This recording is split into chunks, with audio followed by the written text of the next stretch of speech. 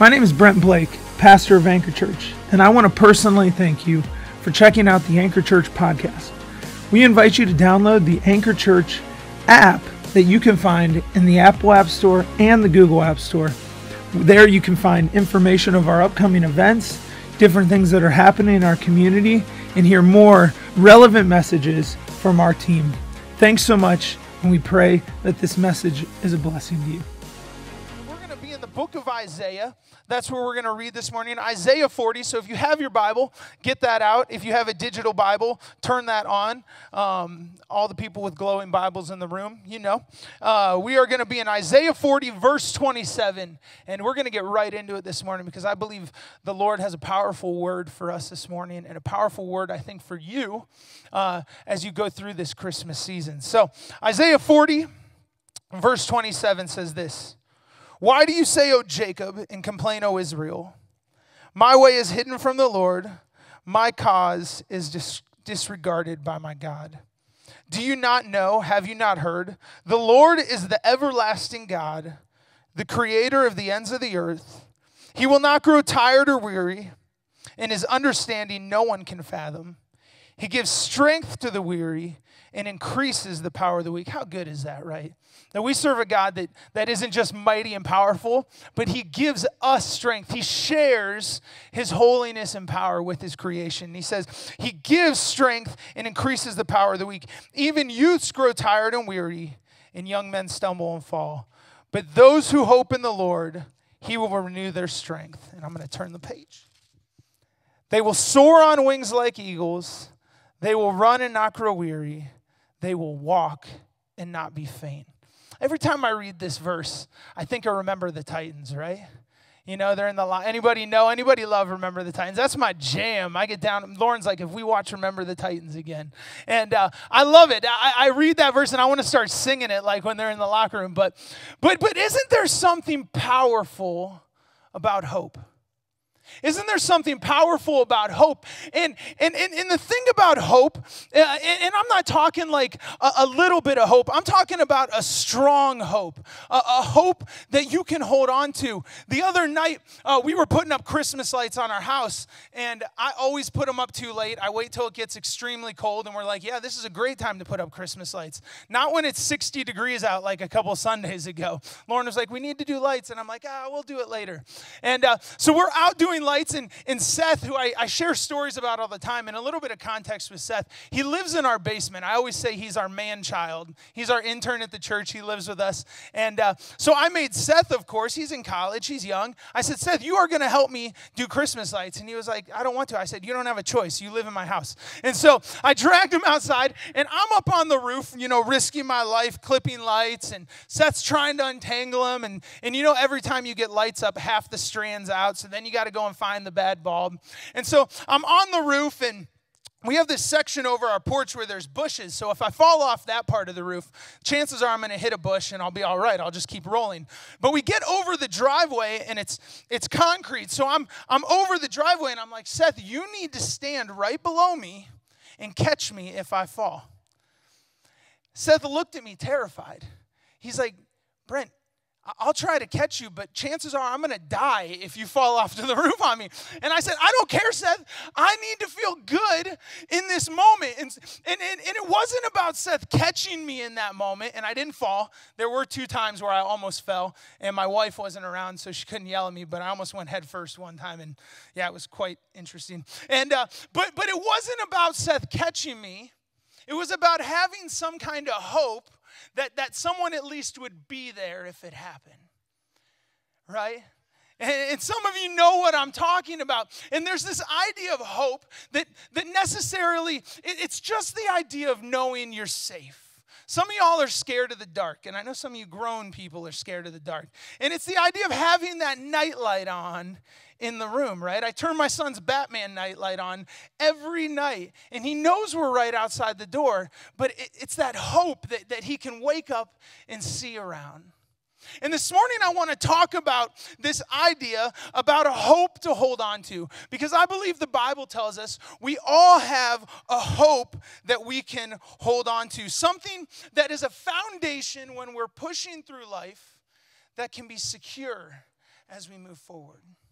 Not a loose hope or a little bit of hope. What Isaiah 40 talks about is we have a hope that is strong and secure, a hope that gives us power. And there's a big difference between a little bit of hope and a lot of hope. And so this morning, I want to get into this because the thing with Christmas is a lot of times we think baby Jesus, he came in his golden fleece diapers and he's laying in the manger and the angels are singing and shepherds are all around and gifts of everything.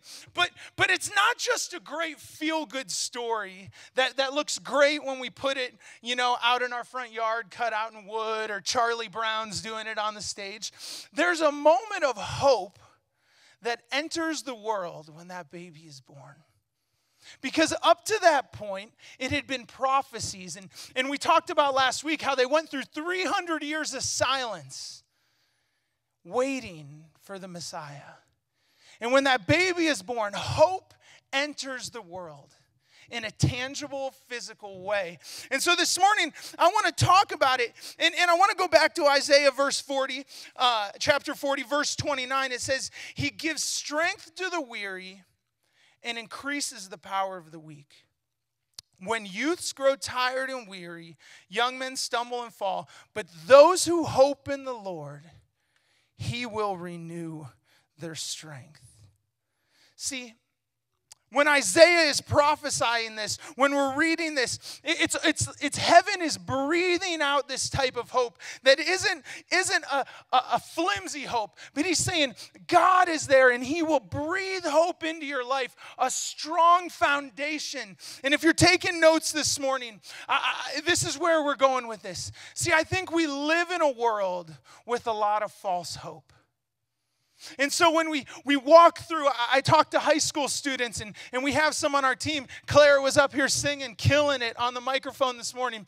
And I talked to some of our high school students, and they walk through their halls, and they see people broken, and depression is everywhere. And you hear about these horrible stories of kids committing suicide, because here's the thing. We live in a world of false hopes.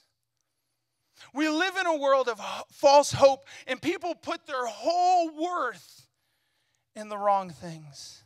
And I think the challenge this morning is, how do we put our hope in a foundation like Isaiah 40? Because when you put your hope in the right things, what the Bible says is the Lord will come in, he will renew, he will lift you up. It literally says, on the wings of eagles.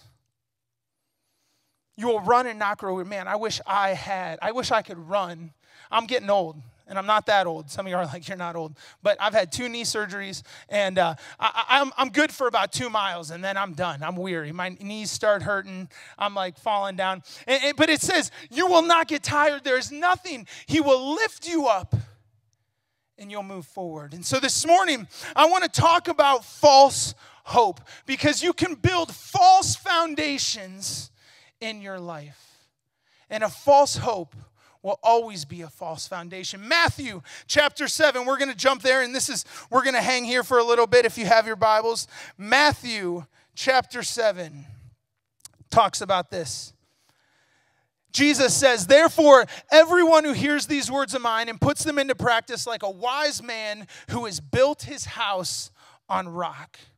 The rain came down, the streams rose, the wind blew and beat against the house, yet it did not fall, because it had its foundation on the rock. But everyone who hears these words of mine and does not put them into practice is like a foolish man who has built his house on sand. The rain came down, the streams rose, the winds blew and beat against the house, and it fell and crashed. When Jesus finished saying these things, the crowds were amazed at his teaching, because he taught as one who had authority and not as the teachers of the law. This last fall, before we started the church, we took our family to South Carolina to go visit my little brother. And how many of y'all are dreaming about the beach right now? You're like, man, I wish I was at the beach this morning. We were at the beach, and we decided to start building sandcastles. Anybody ever, you do the sandcastle thing at the beach? How many are like, I'm good for the pool, but get me away from the sand. I don't want anything to do with it. So I know there's some people in the room like that. You're like, I like to look at the beach, but I don't want to go out there. So we're sandcastle people. We have all the toys and tools, and we're building everything, and I'm trying to show up all the kids on the beach. I'm like, I'm going to build the best sandcastle. I'm going to make a 4-year-old jealous right now. And so we're building this sandcastle, but the tide started to come in. And we were building this sandcastle for probably about an hour, and the tide started to come in. But then on top of that, I have a 4-year-old and a 6-year-old, and they don't understand building awesome sandcastles. They want to put a moat around the sandcastle. They're like, oh, let's dump water on it. It'll look awesome. And I'm like, no. And my son comes over and takes a bucket of water after I've been building this castle and just destroys it. In one moment, there was a part of me, the inner child of me wept in that moment. I cried. I was like, and I had to pause because I almost reprimanded him. And he's just being a kid playing at the beach. And I was like, what are you doing? Anyone ever been there? You see, and that's how sandcastles work. You know, we see these people who build these amazing sculptures. But here's the thing with sand. If you don't keep it wet enough, it dries and falls apart. If you keep it too wet, it crumbles and falls apart. It is very delicate to hold together. And what Jesus is teaching here is he's teaching about false hope. He tells a story of 2 men. One man builds his house on a rock, and it says it's secure. But the other man builds his house on sand. And it says the wind came, and it came in and beat the house, and it destroyed everything. And I think what Jesus is teaching, I know what Jesus is teaching, is he's teaching a spiritual truth to us today. Because here's the thing that happens in our lives. We like to build our life on these false foundations and these things that aren't secure. And so for some of you, your false foundation might be your bank account. We're going to get real here. Some of you, your false foundation may, if my bank account is above a certain amount, then I know I'm safe for the future. Or if I have a house with enough room and all the Christmas lights are in the perfect place and everything's good and we have 20 Christmas trees and it looks like Santa Claus is coming to town right out of my house and it looks great and all my neighbors are jealous. We have a neighbor that's like Clark Griswold in our neighborhood. He's got, I kid you not, come to Centennial Farms, there are about 1 trillion Christmas lights on this dude's house. And I'm like, some of you are like, that's the dream. I need to get out of my apartment. I need a Clark Griswold house. And some of you, that's your false foundation. Some of you, it might not be money or your house, but it might be your career. If I can build my life around my career and I go to college and I do all the things, then I'm safe. And some of you, it's your children. Parents in the room. See, I believe as parents, you can build a false foundation even around your kids. To say, my world revolves around this, and I'm going to build everything off of it. So I'm going to hover them, and I'm going to protect them, and it's all good. It's not bad. Jesus doesn't say the man built a bad house. It says he built a house on sand. And here's what happens with false foundations. We think that it's just my career, it's just my kids, and it's safe, and we build our life around stuff, and it takes one drop of rain to make the whole thing crumble. One bucket of water, it doesn't even need to be on the sandcastle, but if it's too close, the whole thing falls apart. We see it all the time with athletes. Some of y'all, who loves basketball in the room? I love basketball. Cleveland Cavaliers till I die. John Cruz, a piece of him just died right now because he's the ultimate Detroit fan. And, I grew up by Cleveland. I love the Cavs, even though LeBron's gone and a piece of me died. But, here's the thing. There was a team back in 2009 that was a championship caliber team, and there was a man named Delonte West on the team.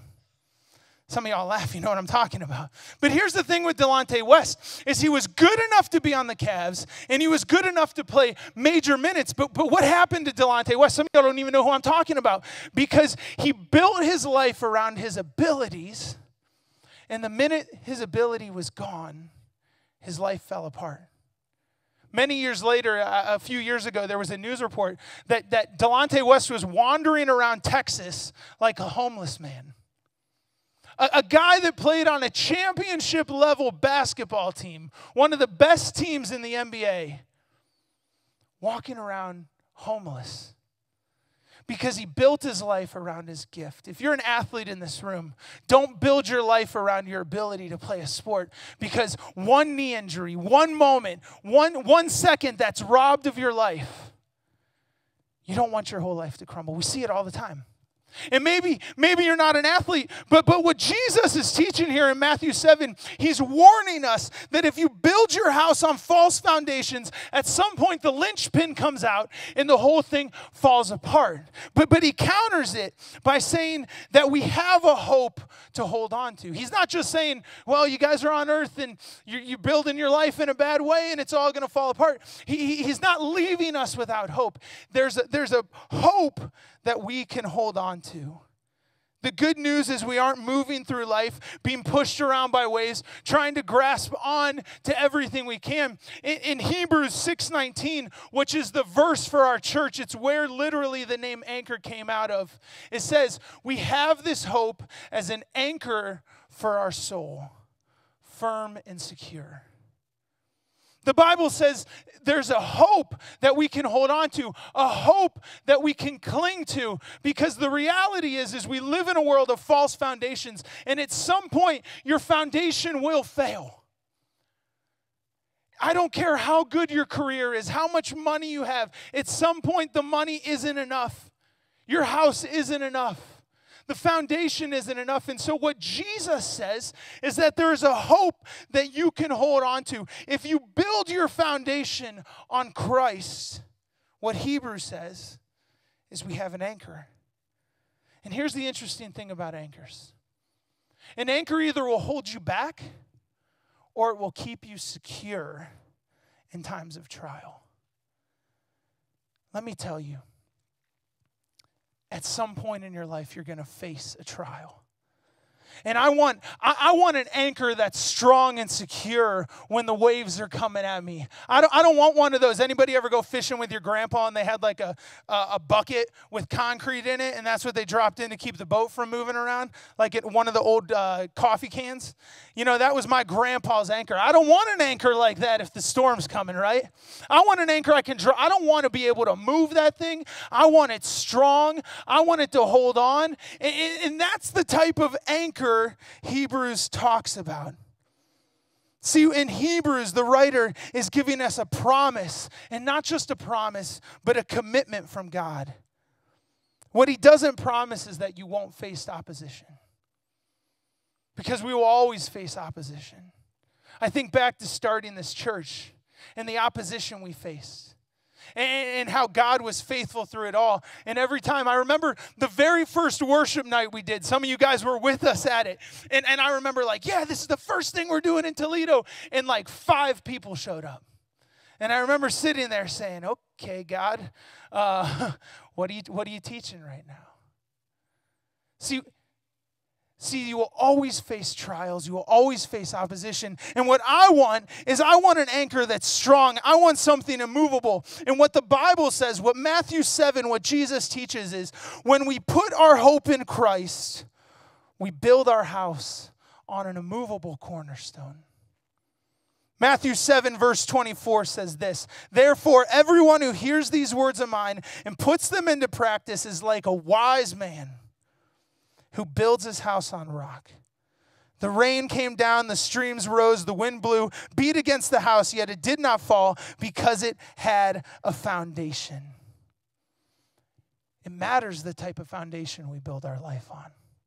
It matters the things you put your hope into, because you begin to build everything around that. And if you've ever had a house with a bad foundation, the walls will begin to shift. We lived in a house with a rough foundation at one point, and our floors would literally slope. And I remember my son as a baby playing with all of his toys, and they would roll across the house because it had a bad foundation. The walls were still up, but they weren't secure.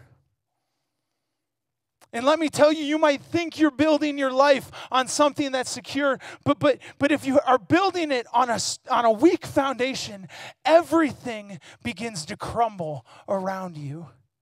And what the Bible tells us is that God has given us the strongest foundation of hope. And this type of hope is a promise, and it's important because Matthew 7 is teaching us, is that when you begin to build your life on hope, and the hope that comes from Christ, you can face any trials, no matter how challenging they are ahead of you. Band, if you want to get ready. Growing up, I experienced this in the most real way. Some of you guys have heard my story. I shared it on Launch Sunday, but I grew up in a home. My dad wasn't around. I grew up in a dysfunctional, broken home. And I remember my whole life, I built my foundation around friends or relationships. If I can just have a good group of friends, I felt like I'd be secure. And we grew up around church, but I didn't really understand who God was. And I'm so grateful for a man named Louis Scouza who came into my life in the 7th grade. And Louis was my youth pastor, and I was the kid in youth group that everybody was annoyed with, because all I wanted was attention. I was the guy hanging off your neck and dangling from you, and I wanted to WWF. Some of you don't even know what WWF is, but WWE, it's still WWF forever. But I was the guy wanting to wrestle all the time, because I thought if I could get enough attention, if I could get enough of love, if I could get enough people around me, then I would feel secure. But here's the thing, that security and that net that I thought I needed became a false foundation in my life. And I'd go to youth group and I'd get around these people, but I'd go home just as broken as ever. And so one summer in 7th grade, Louis dragged me to this camp down in Big Prairie, Ohio, which is just north of Columbus. And this camp was the jankiest camp I've ever been to in my life. Like, you thought you were getting hepatitis walking onto the campus. It's closed now, but I'm so grateful for it. They had this putt-putt golf course that was literally just holes in the grass, and we were like, we're playing putt-putt, and you had to nail that thing to get it to roll. And we went to this camp, and you'd climb in the bunk beds, and literally if you were on the top bunk, you would sink to the first bunk because the springs were so wore out. And I went to this camp, and I was like, I don't know why I'm here, but I trusted my youth pastor, and he dragged me. And we went to this church service. And again, I had grown up around God, but not with God. And I remember coming, and we went into this worship service, and I'm standing there. And in the most real way I can't even put into words, the presence of God hit me in that moment. And God began to reveal things in my heart, and some of the brokenness that I had walked through, and the hunger for a dad and for friends and family. And God said, there's nothing wrong with hungering for those things, but do not build your life on the approval of people. And I experienced God in that moment. God said, put your hope in me. And people ask me all the time, how did you make it through life? I've never done drugs. I've never been arrested. I graduated college. I got my master's degree. And I'm not saying that to praise myself, but what I'm saying is people say, how did you make it through? And I don't have an answer other than the hope of Jesus Christ in my heart, because it's the only foundation that's stuck with me. And when I've failed, and when I've fallen, and I've faced trials, it's the only thing that got me up off the ground every day. And I said, I don't know how I'm going to get through it, and it still hurts, and I'm still wounded, but I'm going to press on because I know the one that is calling me through the storm. And when Jesus entered that world, and he came down into the manger, and he in the most humble of places, and he laid there, hope became real to humanity. It wasn't something the prophets spoke of. It wasn't something that Moses knew from the mountaintop. It was hope in a physical way. And when we talk about hope during Christmas, we're not talking about a hope of things to come. And I think a lot of times in church we think of, man, we have this hope for heaven, and we're going to get to heaven, and we're going to get to heaven. And there's nothing wrong with hoping for heaven. But when Jesus was born, hope became present now. You don't have a hope for the future. You have a hope right now, in the midst of your storm, in the midst of your trials. And what God is saying is, I've walked in your shoes, and I'm walking next to you. It's the beauty of hope, that God is with us and present with us today. It's why Christ's birth is foundational to our lives. It's why we celebrate. It's why we worship. And next week we're going to talk about worship. And we're going to talk about why we worship and where our worship comes from. But if you don't understand hope, you will never understand worship. And I believe some of you in this room have been building your lives on some false foundations. I believe some of you in this room, in good intentions, have been building your lives around some false things. And Jesus is saying, put your trust in me. Put your anchor in me. A firm and secure anchor. And so this morning, as a community, we're putting our flag in the ground. We're making a decree that we are going to be a body of hope. We are going to be a place of hope. That people come in and they don't find just good coffee, because good coffee is good and I need good coffee in my life, but that's a false foundation, right? Some of you are like, I need my coffee. You don't know how bad I need coffee in the morning. I'm a grouch. That might be true, but it's a false foundation. Our foundation is in coffee and merch and sound equipment and lights and even a good worship team. Our foundation, our hope is in Jesus Christ. And that's the community we're going to be.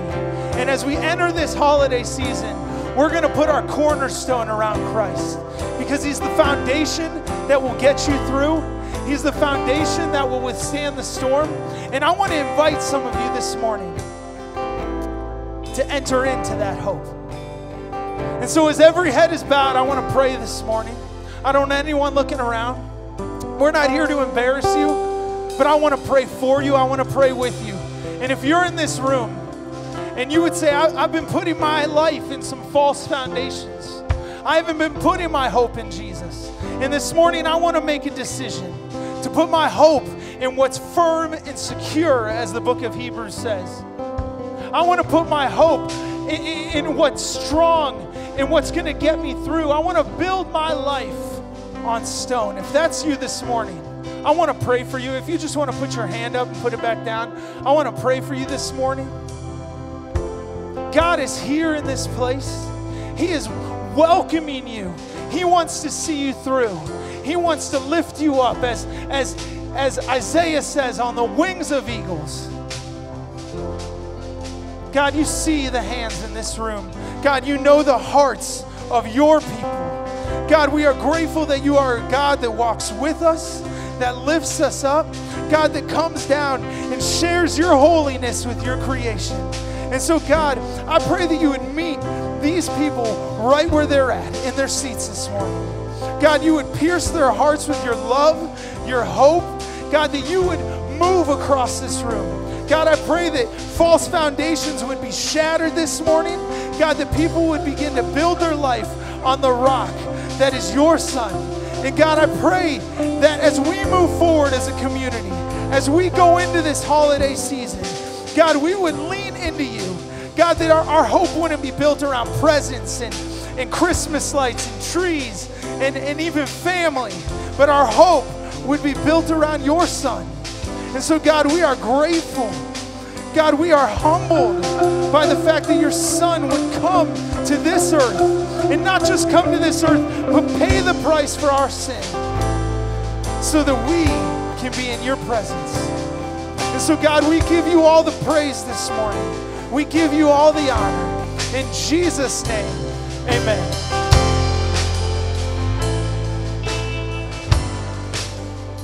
Why don't we stand up?